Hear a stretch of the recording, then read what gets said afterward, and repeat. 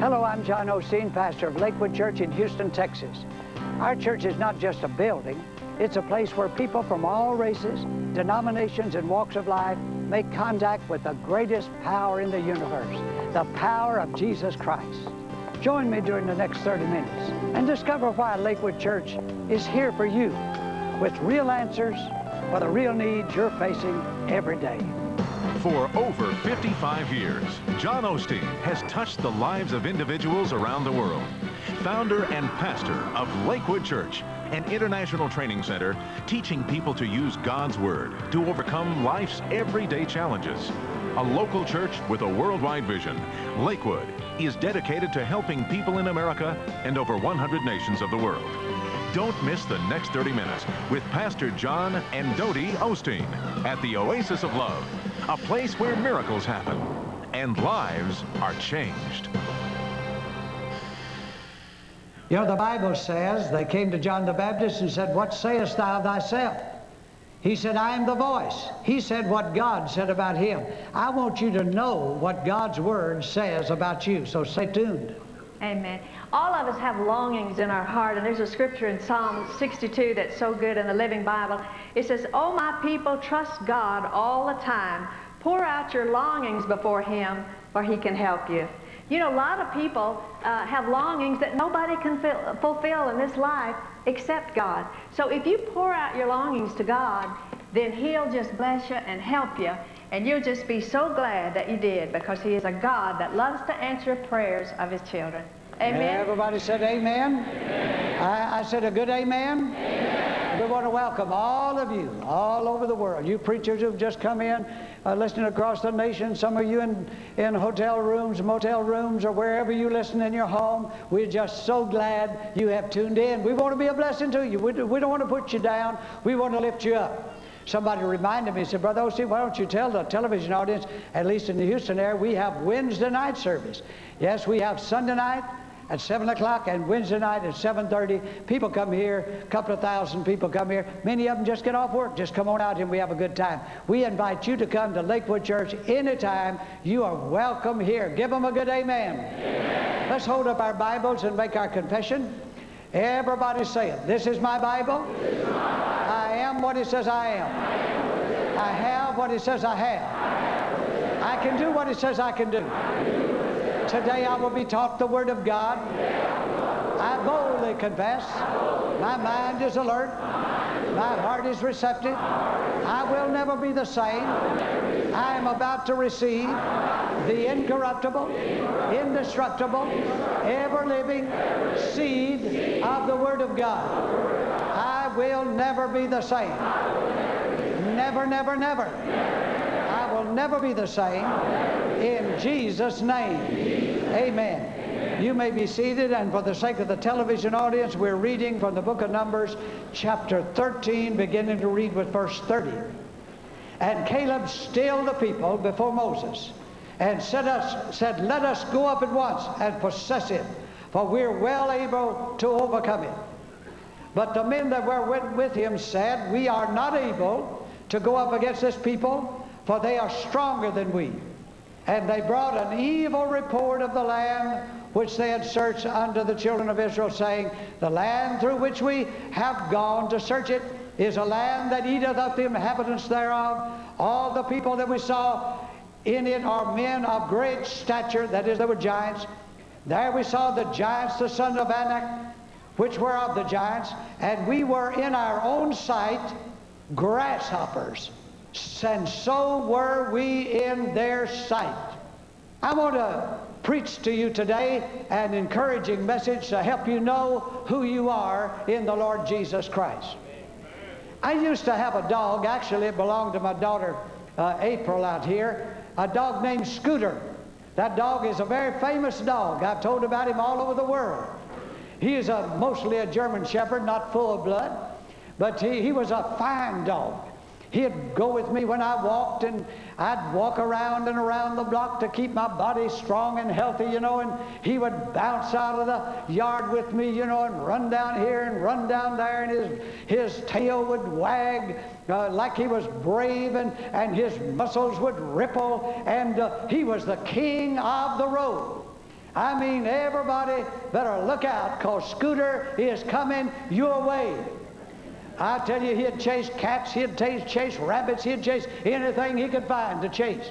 I mean, he was a very strong looking dog, and he just wanted everybody to feel him throwing his weight around. And we'd walk and we'd go together. So I was going one day with this mighty dog. And as we were going down the way, I noticed a little tiny dog about this high and about this long. I'm talking about El Pudelo. I mean, it was just a little tiny thing, and he came running out charging at Scooter. Scooter was a little bit ahead of me, and I thought, poor dog. Scooter's going to have a hot dog for lunch. I mean, he's going to eat him up. He's going to just tear that little thing up. He ought to have better sense than to come out of that door. But here he is running and charging my Scooter. And I thought, oh my, I hope Scooter doesn't kill him. And you know what happened? When he got right up to Scooter, barking like the world was coming to an end, I mean barking, barking, barking, Scooter just laid down and put all four paws up in the air. Gave up. I wanted to kick him all the way home. I want to preach today on this subject, giants at the feet of pygmies. Giants at the feet of pygmies. God said that's exactly how some of my people are. I've made them sons and daughters of the Most High God, and yet little old demons come out, little old short demons, little old hairy demons come out, and my children, sons and daughters of the Most High God, fall at their feet as though they cannot do anything about them.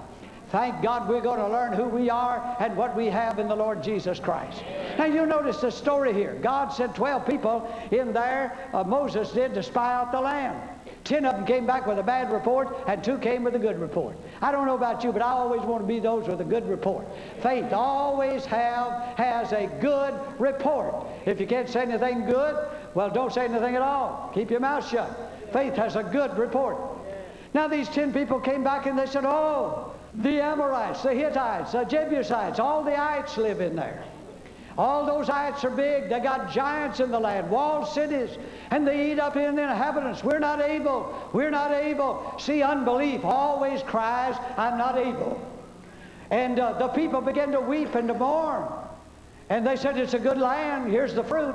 But you know, we're not able. We're not able. But Caleb and Joshua, Caleb stood up, and Joshua was just like him. He gave a good report, and he said, we are well able. Let us go up at once. You see, these people gave the secret of why they were afraid. They said, when we saw all the opposition, when we saw everything out there, they said, we were in our own sight as grasshoppers. We are in our own sight grasshoppers, and so were we in their sight.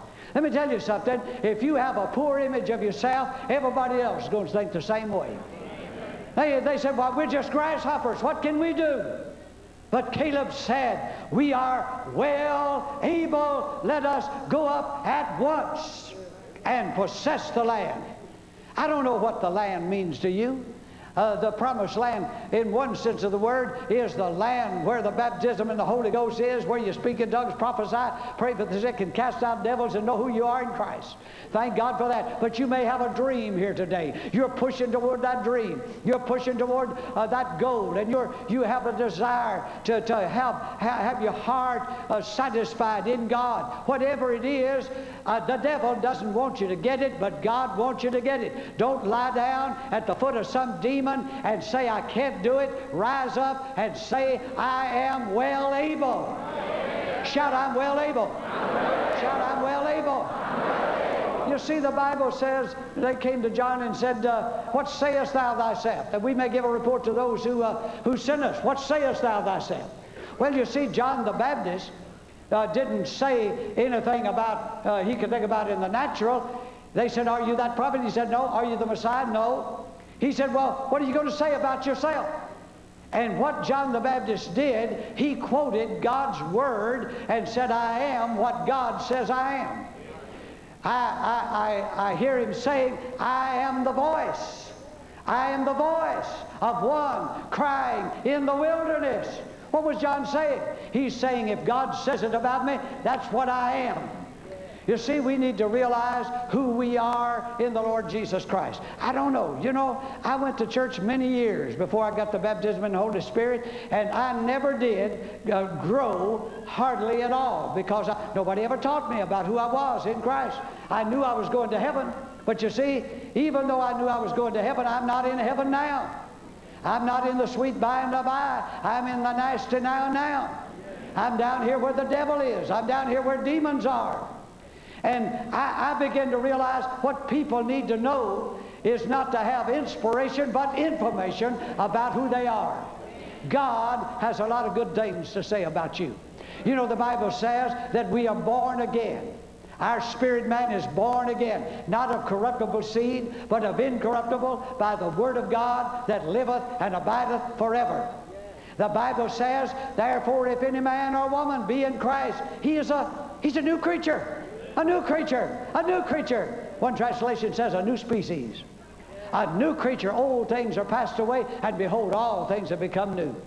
Thank God, I know I'm born again. I know I'm a new creature. But now God has a lot to say about that new creature on the inside of your body. It says he was made sin for us, that we might become the righteousness of God. What does that mean? That means I can stand before the devil without trembling, and before God without blushing. Thank God I'm the righteousness of God, and so are you. Now, we're not bragging on ourselves. No, no, no. It's not our righteousness. That all stinks in the sight of God. But we are the righteousness of God in Him. The Bible says we're created in righteousness and true holiness. And listen to what the Bible says about this new creature. This is the way we ought to talk. The Bible says, Paul said, I can do all things. Everybody say, I can do all things. Say, I can do all things. See, that's the confession of faith that will put you over. I can do all things through Christ who strengthens me. Greater is He that's in me than he that's in the world. Say that. Say it again. Greater is He that is in me than he that is in the world. I don't know what you're facing, but the one inside of you is greater than all the problems you have. Hallelujah. The Bible says He always makes us to triumph in Christ Jesus. We are more than conquerors. We're not just conquerors, we are more than conquerors. Hallelujah. You see, you got to get an image of yourself like God sees you. And God sees you as more than a conqueror. God sees you as having the greater one on the inside of you. God sees you as always triumphing in Christ Jesus. Shout, I agree with God. Say, I agree with God. See, this new creature has a right to use the name of the Lord Jesus Christ. And He said, these signs shall follow them who believe in my name. They shall cast out demons. Resist the devil, and he'll flee from you. Submit yourself to God. Resist the devil, and he'll flee from you. And be sober, be vigilant, for your adversary, the devil, as a roaring lion, walketh about, seeking whom he may devour. But you see, the new creature is not afraid of the devil nor demons, because we are covered by the blood of Jesus. We have the life of Jesus. We have the name of Jesus. We have the nature of Jesus. Angels are about us, and Jesus goes before us, and goodness and mercy follow us. I'm telling you, we're well off. Shout amen 3 times. You see, we see what the world doesn't see. We hear what the world doesn't hear. We're not of this world. Jesus said so. We're spacemen. We belong to another planet. Amen. Our citizenship is registered in another planet. But I told the story about the dog whistle. You know how that works? You know, if I had a dog whistle and I blew on it, you wouldn't hear a single solitary thing. But if we had some dogs in here, every one of them would prick up their ears. You know why? Because they hear on a different frequency, a higher frequency than we do. So they use that to call the dogs. Thank God, just like those dogs can hear what we can't hear, we can hear what the world does not hear. We're on a different frequency. We're marching to a different drummer. We're not going to do what the world does, dance like the world dances, and drink like the world drinks, and take dope like the world takes. We are marching to the sound of a different drummer, thank God, and we hear what the world doesn't hear. Amen.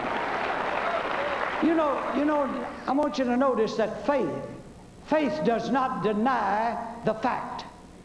A lot of people think to walk in faith, you've got to deny the evident facts of your normal life. When we were first getting, started in the faith message and all of that, Dodie would say, I feel bad. I said, don't say that. And she said, I think I got a headache. I said, don't say that.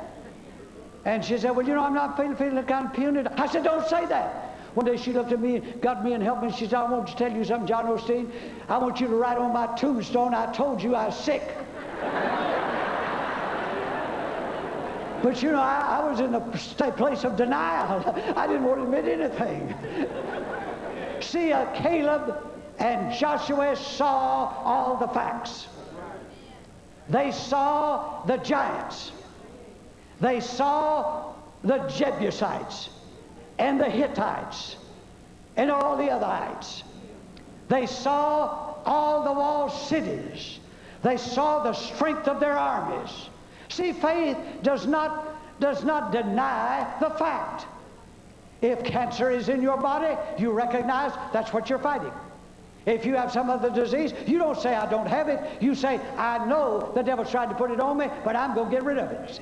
See, they saw the same thing the 10 unbelievers saw. But faith sees more than the giants. Faith sees more than the walled cities. Faith sees more than the problem. Faith sees God. See, they didn't deny the giants were there. They didn't deny that the Hittites were there. They didn't deny those cities were walled. They didn't deny the danger. They just said, we believe with our God we can overcome. Amen. You see, when Shadrach, Meshach, and Abednego were in the fiery furnace, they didn't deny the heat was there. They just said, our God is able to deliver us. And I'll tell you, the fourth man jumped in that fire. Daniel didn't deny that he was in the lion's den. You didn't get him to say, Daniel, how you doing down there? You in the lion's den? I'm not in the lion's den. I don't see the lions. I don't see the lions. No lions down here. No lions. I don't see the lions. No. Anybody got any sense? He's down there among lions. See, but he didn't deny the fact. He just knew that God could deliver him from the lions. And you take Paul and Silas sitting in jail. And here they are bound, hand and foot, their backs bleeding. They didn't deny they were in jail. But they saw more than the jail. They saw a God who was able to deliver them. And so they began to sing and to praise the Lord and to thank God for their deliverance. And in the face of all the things that faced them, God sent an earthquake and shook that prison, and they came out shouting the victory. Say, I can do it. Say, I can do it. You see, faith doesn't deny the storm. No, we're not living with our head in the sand. Faith doesn't deny the storm, but it believes God to stand up in the boat and still the storm. I'll tell you, our God is able to invade every storm you've got in life and drive its currents in the right direction. And what the devil meant for evil, God can bring some good out of it. Could I have an amen? Give the Lord a hand clap. Hallelujah. Amen. You see, we be not able. We'll put you down. We are well able. Notice, we be not able brings fear. Brings fear. Not only to their hearts, but also to all the people. The Bible says, and the people lifted up their voice and wept and began to complain against God because of 10 men who were giants at the feet of Pygmies, trembling. Why, God said, don't you remember that I brought you through the Red Sea? Don't you remember that you had a pillar of fire by night and a cloud by day? Don't you remember that I brought water out of the rock? Don't you remember that I slew those in the land of Egypt? Don't you remember that I am El Shaddai, the God who is more than enough? They had forgotten their God, and they trembled as giants, sons of God, or servants of God, at the feet of fear. Giants at the feet of pygmies. And God said, don't you remember the miracles? You say, well, now, Brother Osteen, do you really think they could have gone in there in the first day instead of wandering 40 years? Let me tell you something. After 40 years of wandering, God said, every one of you are going to drop dead in this desert.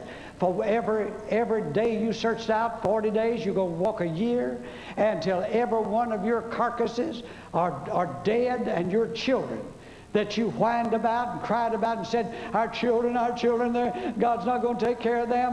They're not going to be able to live. Our children. God said, now listen, I'm going to let all y'all die, and I'm going to by myself, I'm going to bring your children into the promised land. I'm telling you, our God can take care of our children.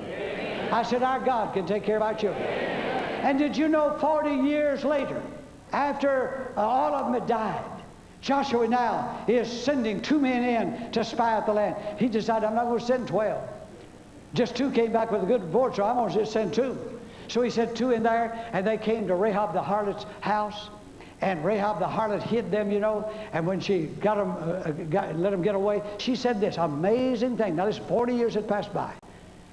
Caleb told them, their defense is departed. We're well able. Let's go in. 40 years. Now, she said, oh, we know all the land where I live. We know that the Lord is with you. We know how he parted the Red Sea. That was 40 years before. We know his pillar of fire by night, his cloud by day. We know that the Lord has given you the land. We know it, and all the land is trembling. You see, they trembled back there 40 years earlier. Let me tell you something, folks. If you could see from God's sight, I'm telling you, when you know who you are and come into your rightful heritage, the devil and demons tremble at the very sound of your feet. What we need to do today is to stand up as the giants of sons and daughters of the Most High God, washed in his blood. We have an infusion of eternal life in us. We have his righteousness. We have his ability in his name. And what we need to do is stop whining and crying about what the devil has done to us and trying to do to us. We should stand up and take our promised land. You know, when I get to thinking about who I am and the power and the authority of the name of the Lord Jesus, I think of that song, I got a feeling everything is going to be all right. Amen. I got a feeling everything's going to be all right. But listen, whether I have a feeling or not, it's going to be all right anyway. Amen. Go ahead and give the Lord a hand clap. Amen. Amen. Amen. God is not a man that he should lie, nor the son of man that he should repent. Hath he said it, and shall he not do it? Hath he spoken it, and shall it not come to pass? God's word is forever, and he watches over his word to perform it. His words are full of life and power, and we have his word in us, and we have his power in us, and we are giants in the land. Now, you people who are listening on television, you say, Brother Osteen, I never heard anything like this before. I didn't know who I was. I didn't know what I could do. Yes, you're more than a conqueror. You can do all things through Christ, who strengthens you. You will always be made to triumph through Christ Jesus. The greater one lives on the inside of you, and God, with him, all things are possible. You don't have to die. You can live. You don't have to stay in pain. You can be healed. You don't have to go through all of that drugs and alcohol. You can be delivered in the name of the Lord Jesus. Instead of the devil trampling on you, you can start to trample on the devil. Could I have an amen? Amen. I want to tell all the congregation out there, it's a joy to be a Christian in this hour. Thank God it's dark on the outside. Listen, the darker it got in Egypt, the lighter it got in Israel. Thank God it's getting lighter and lighter, and the tide is turning, and I'm glad I'm on the winning side. And you can too, if you have Jesus in your heart as your Lord and your Savior. Somebody reminded me, said, Brother Osteen, at the end don't pray so fast. We can't pray that fast, so I'm going to pray slow. Amen. If you want Jesus as your Lord and Savior, if you want to live like a conqueror, Put your hand on your heart now. And I want you folks right there. The audience is not participating in this, just you. I want you to pray this. Oh God, I know without Jesus I'm lost. Oh God, without Jesus I'll die and go to hell. But God, I don't want to be lost. I don't want to go to hell. I want to go to heaven. I want eternal life. I want peace. I want you to wash away all my sins and my past.